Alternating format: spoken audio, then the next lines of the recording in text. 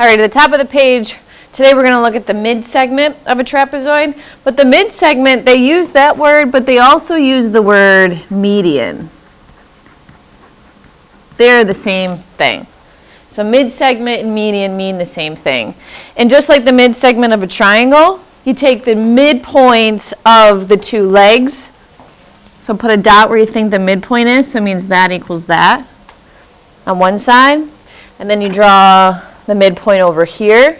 So this side, or that segment equals that segment. So the mid-segment, just like in a triangle, is the segment that connects the two midpoints.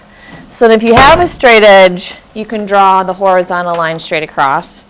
Okay, but the mid-segment of a trapezoid is the segments whose endpoints are the midpoints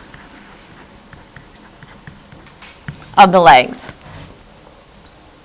Since the bases of a trapezoid are parallel, this segment, when you draw it across, is also going to be parallel to the bases. So you can think of the parallel line properties. So the next bullet, the mid-segment of a trapezoid is parallel to each base. So let's give it some vertices. So let's call this trapezoid ABCD. What do you want to call the mid-segment? PQ, XY? We'll call it XY. So we're a little late, Tone. I already labeled it. XY, we'll call it XY as the mid-segment. So that means that XY is going to be parallel to the upper base AB, and it's also going to be parallel to the lower base CD. Now in a triangle, the length of the mid-segment was half of the side parallel. So we're still going to see the 1/2. Okay, so the mid-segment is still half, but it's going to be half the sum of your bases. So I'm going to call this base 1 and base 2. So it's half of the sum of base 1 and base 2.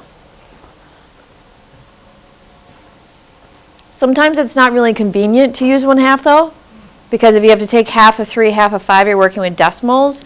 So to get rid of the 1/2, so if you want to start this one, if you just double the mid-segment, that'll get rid of the 1/2, and that's equal to base 1 plus base 2. So let's take a look at number 1.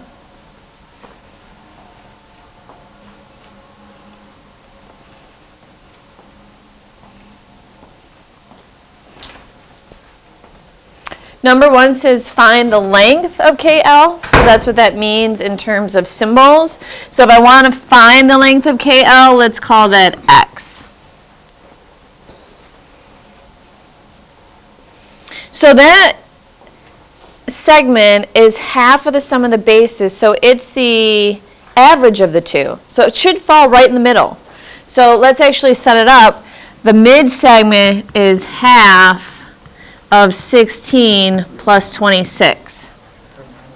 What's 16 plus 26? 6 and 6 would be 12. Carry the 1. It's what? 42. You can first take the 26, add the 10, so you get 36 plus the 6. And then half of 42 is 21.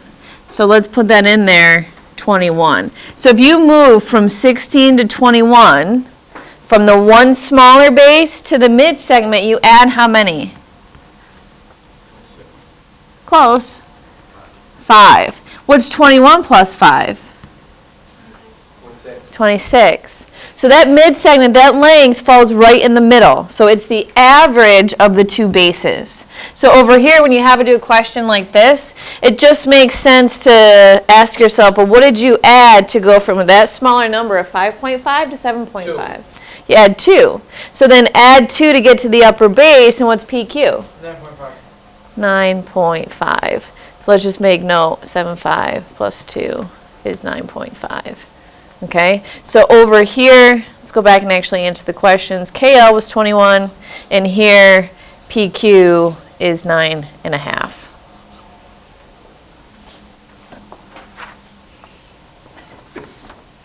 Number 3, it says in the figure to the right, LH is a midsegment of the trapezoid. What's the value of x? That's not giving us the lengths of any of the bases in the midsegment. Bless you. This is giving us angles. So what do we know, or what do we use to find the angles? We're going to use the fact that these are parallel. Our parallel line cheat sheet, if you do the X's and O's, so this angle is equal to that vertical, and then it's the same on the bottom. The angles are between the parallel lines, so we look at these two parallel lines, and on the same side of the transversal. So that would be something like these two. What's true about X and O? Are they congruent or supplementary? Supplementary. So let's make note that X equals X and O equals O, but X plus O is 180. So these two angles are the interior angles on the same side of a transversal, so they're going to add up to 180. So 3x plus 56 plus 4x minus 16 equals 180.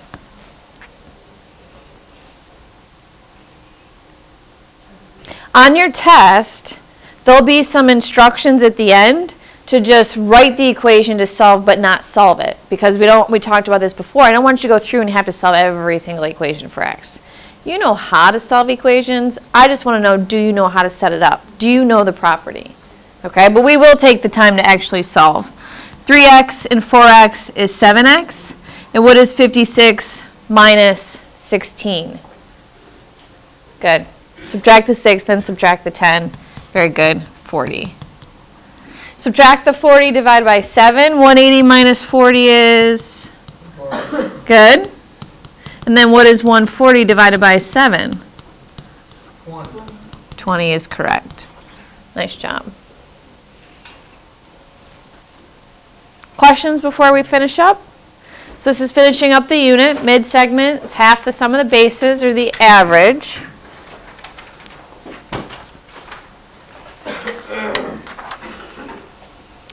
So last 3, angles again. So if we look at the chart on the opposite page, these angles are more like which ones?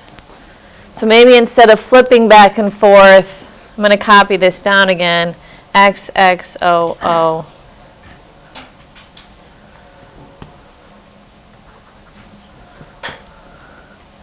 X, X, O, O. These two angles, because we know it's a trapezoid, okay, this is going to be parallel.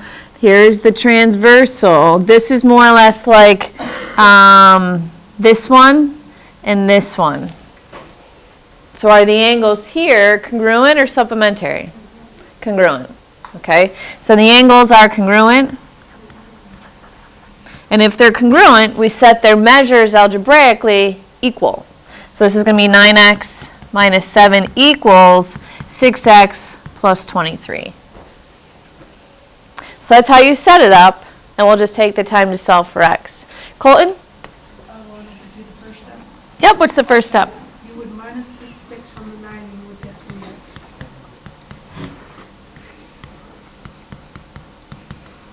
Then what do we do after we subtract the 6x? Then we add 7 to both sides. Good. So now I have 3x equals 30, and then we finish by? Dividing the 3 by the 30, and then you get x equals 10. So divide by 3, good, and x equals 10. Find the value of x, so we're done. Going back to the segments now. So the segment relationships, if you look at the front of your page, with the mid-segment are right here. The mid-segment's half the sum of the bases, or 2 times the mid-segment gives you base 1 and base 2. We put a star here because I think it's easier to do 2 times than take half. So let's use the second one. So 2 times the mid-segment, we'll write it out in words,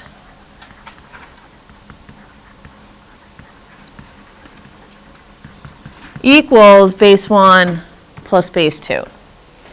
Which segment is the mid-segment? This is going to be 2 times which algebraic expression over here?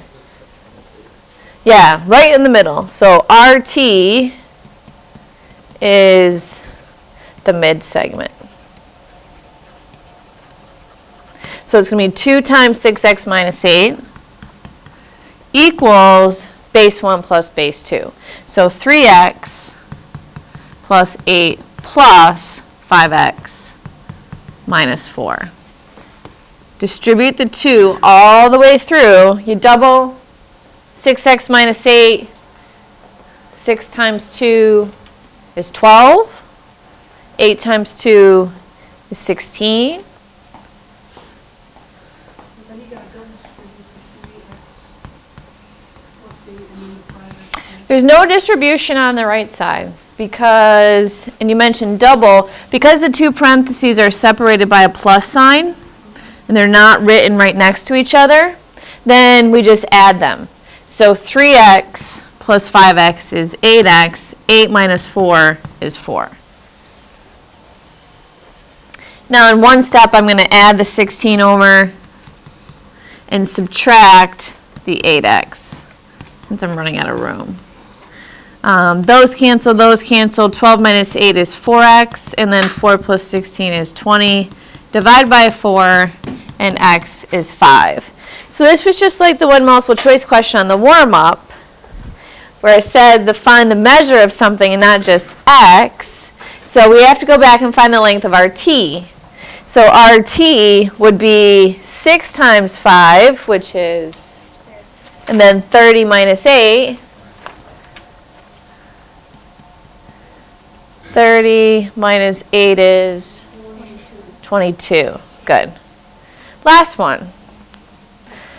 Looks a bit easier as there's no algebraic expressions. I mean, we do have a monomial x and y, but most of it looks to be numeric. So let's actually fill in all that we know about the angles. Okay? If this is 54, this is going to be 54. Because those angles, since this is parallel to this, that would slide right up the transversal and land right there. And then if this is 98, y is going to be 98. So we found y. X, let's go over to x. X is along a straight line, and its adjacent angle is 54. So what's true about x and 54? They add up to 180. Remember that kind of looks like a protractor? Yes. So because it looks like a protractor and there's 180 degrees in a protractor, we know that x plus 54 is 180. So subtract the 54, and x is, got to borrow, 10 minus 4 is 6. Change that to a 7. 7 minus 5 is 2. X is 126. Do we have any other variables? We found x. We found y. There is a z. It's right at the mid-segment. So we know if we double this, so 2 times the mid-segment, 2 times 2z equals what plus what? Double the inside, that equals what? Base plus base. So that would be the one base of 3z plus the other base of 10. Double 2z, you get 4z. So subtract the 3z and we're done. Z is 10. Any other variables? Oh, we have a w. The w is right there in the segment A to M. What do you know about AM?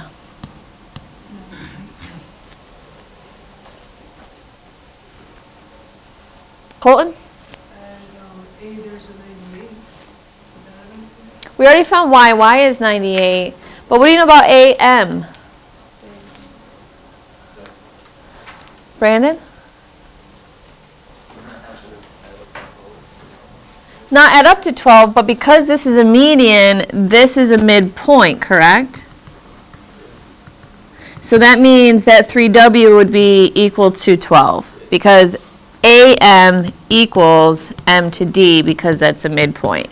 A midpoint divides a segment into two congruent segments. So 3W equals 12. Divide both sides by 3, and W is 4.